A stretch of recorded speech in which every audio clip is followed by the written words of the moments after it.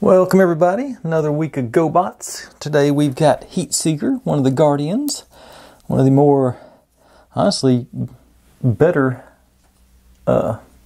looking in vehicles. Let's see here, flip those back, pull out his legs, pull the head down, yeah, pull the head down as you rotate.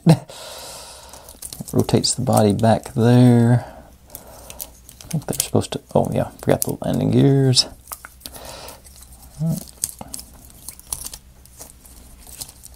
Okay, I wasn't having this much trouble with it earlier. Okay, don't want to break it. What's going on with there's his feet. Let's see, why is his head not cooperating here? It's supposed to, okay, maybe. It should stay there. Okay, there it went. Okay, there he goes.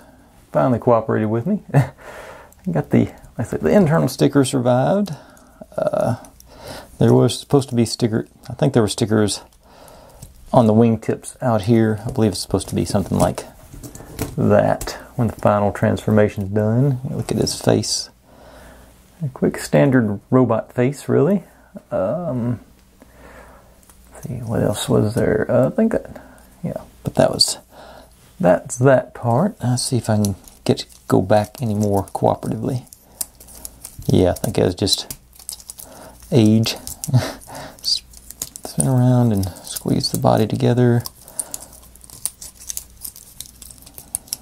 Wings out. Legs up. Yep.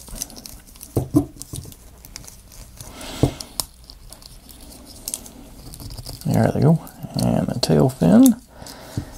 And put the other landing gear down. And we're back to where we started from. Like I say, I always thought this was a good looking, like I say, the plain version of them was really good looking. Like most GoBots, good mixture of metal and plastic. I can get that to work any better this time. Yeah, there it went much better this time around. Feet down, it stands up in it. Oh, these are supposed to be back like that. But, you know, stands up everything. Cool, I'm pleased with that. Old Heatseeker. Thanks for watching. If you're digging what I'm doing, make sure and subscribe. Plenty more to go where this came from. And I'll see you next time.